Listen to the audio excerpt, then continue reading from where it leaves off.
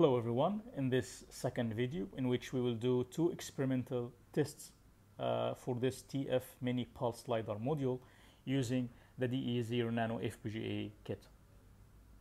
But before we start, we have to understand briefly how does this sensor works, and also how we can establish a communication link between this sensor and the FPGA kit that we have.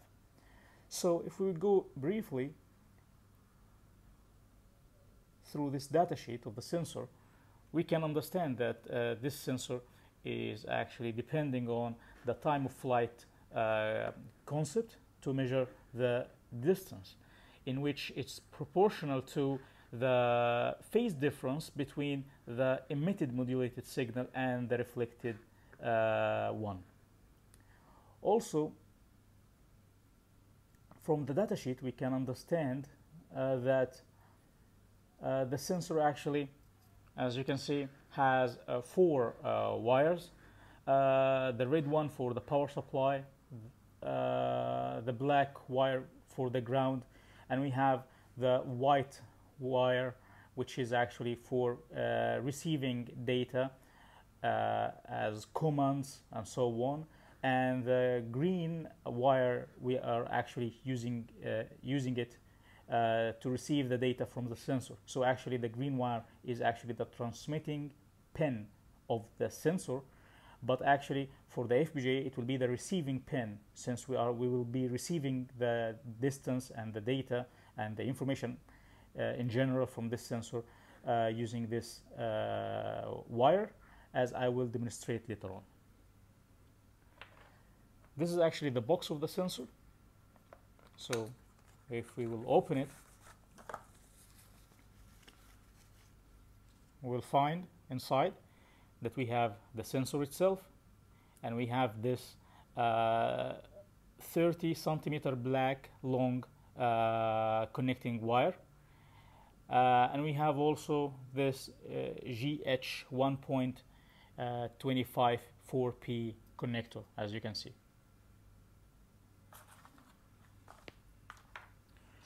Also from this datasheet, we are interested to know the serial port communication protocol. And as it mentioned here, that this sensor is using the UART as the communication interface protocol, and the default baud rate, it is actually this value, and the other parameters as mentioned in this table. This is actually a good point, since make sure before you buy this sensor that you are selecting the correct one, since we have actually here two versions of this sensor. The first one, the one that I picked, is actually using the UART for the serial interface protocol, but actually there is another version which is using the I2C. So make sure that you will select the proper sensor that will be useful in your application. This is actually a very important table in which it explains to us the data format. So the sensor actually is sending 9 bytes. The first 2 bytes, we are using them for the flag or the frame header, and so to understand the beginning of the data frame. And these 2 bytes has a value of 59 in hexadecimal. All right. The last byte number 8, we are actually using this one is actually allocated for the checksum, to understand that we receiving the frames without any errors. Byte number 4 and 5, actually we are using them to measure the strength of the detecting signal. And byte number 6 and 7, we are using them to read the temperature of the module as well. Actually, we are not focusing on these 4 bytes in this video, but the next one, actually we will take them in our consideration. However, in this video, we just concerned about measuring the distance. So we are just focusing on byte number 2 and byte number 3. Each time the sensor is measured a certain distance, it will convert this measured distance into 16 bits. So that's why we have here 2 bytes. Each one has 8 bits, right? So byte number 2 is actually for the low or representing the low byte of the measured distance, and byte number 3 it actually represent the high byte of the measured distance. All right, so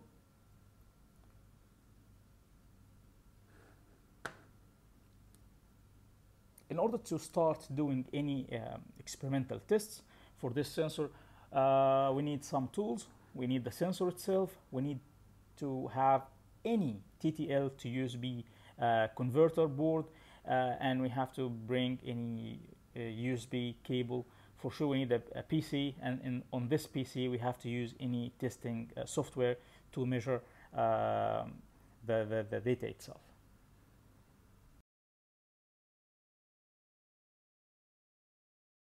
Before we start the first experimental test for this sensor, we have to make sure that we are connecting this module properly to the FPGA kit, as what we will see right now. The red wire of the sensor is connected to the 5 volt of this FPGA kit. The ground is connected to the ground pin, and then the green wire, as you can see, it's actually connected to the corresponding pin on the FPGA that's responsible for receiving the data from any serial port. Actually, as you can see, we are not using this white wire because we were not aiming to control or to modify the default parameters of this sensor, at least in this video, but later on for sure we can use it as well. So in the first experimental test, it's so simple. All what we will do is to use the module to send data to the FPGA, and then we build here a VHDL sub-block that's supposed to receive the serial data, and then without doing any further processing to this data, it will, or the UART receiving block will send it to the second sub-block, which is the transmitting block. And the transmitting block, all what it's supposed to do is to take this data and to send it back to the TTL USB converter that we have here. So whatever the sensor will send, it's supposed to be sent one more time to the PC, and it's supposed to be displayed here. This is actually so important step to make sure that we don't have any problems with the interfacing protocols and the embedded communication blocks that has been written using the VHDL. The next step is to use any software that should allow you to receive and to transmit serial data, and make sure before you start that you have all the parameters have been selected correctly according to the datasheet of the sensor. All right, then the next step, it's just about how to configure the FPGA kit itself. All right, so here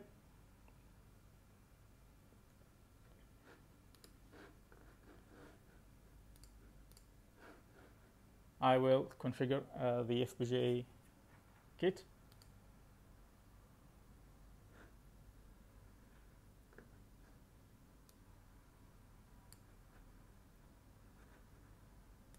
One more time. All right, so now the FPGA is actually starting receiving some information. So if we return back here, this is what we can see, that the sensor is sending some data, and this data is actually converting or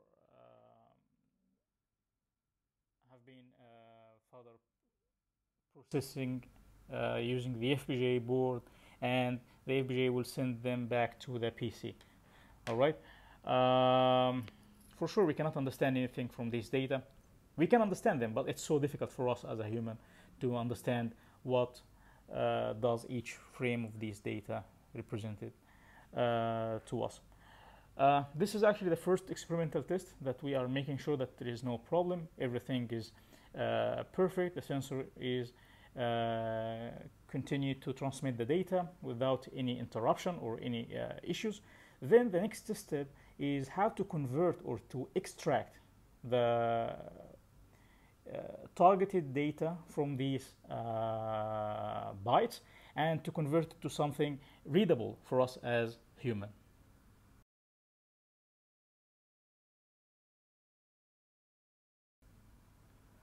All right, so how we can convert these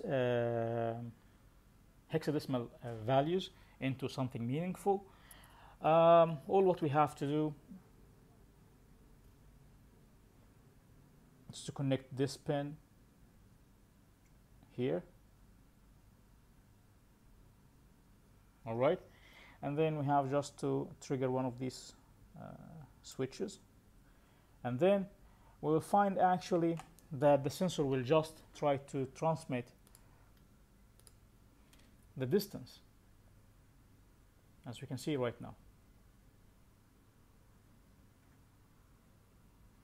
All right, so now this distance from the sensor to the ceiling is actually 179 centimeters. All right, and for sure, if I will try to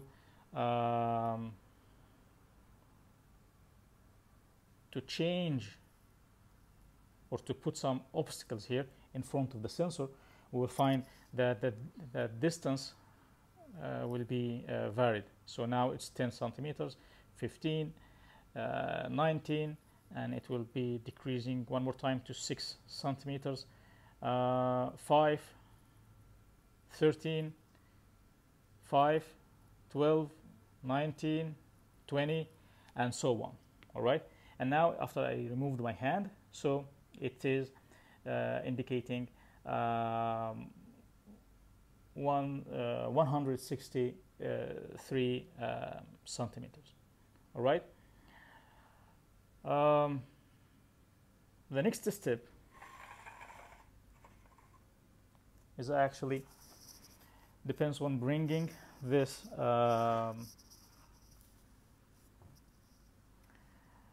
laser meter. All right, and then we will try to compare the data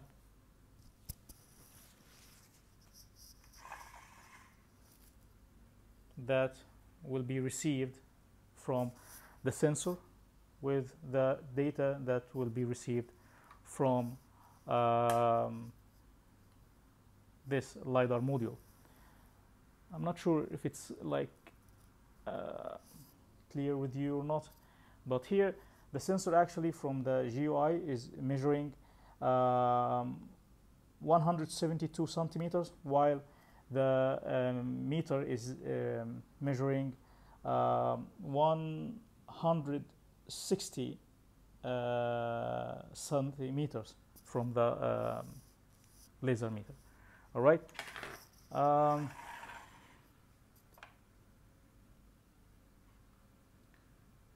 It's a little bit difficult to show to you exactly how I did it, but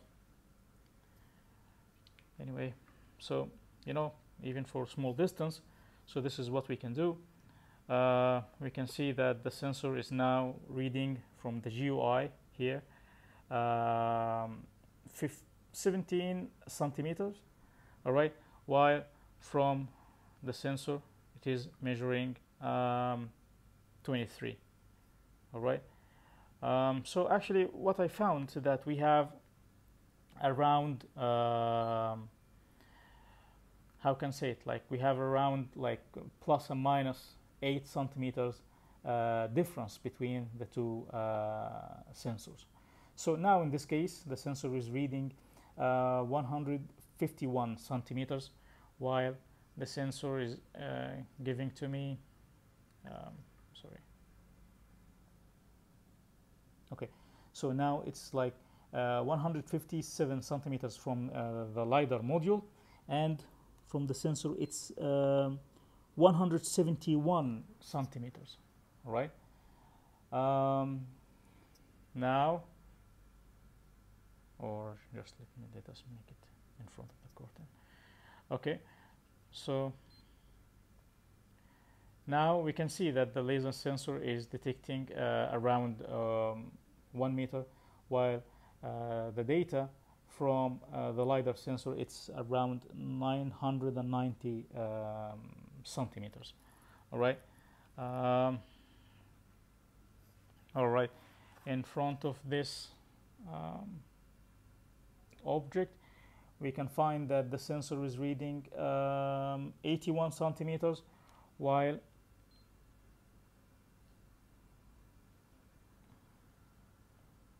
the data that has been measured from the LiDAR laser sensor, it's around 80 centimeters. So we have, like, as I said, like some tolerance in the measuring distance of this sensor, but again, it's so acceptable as well.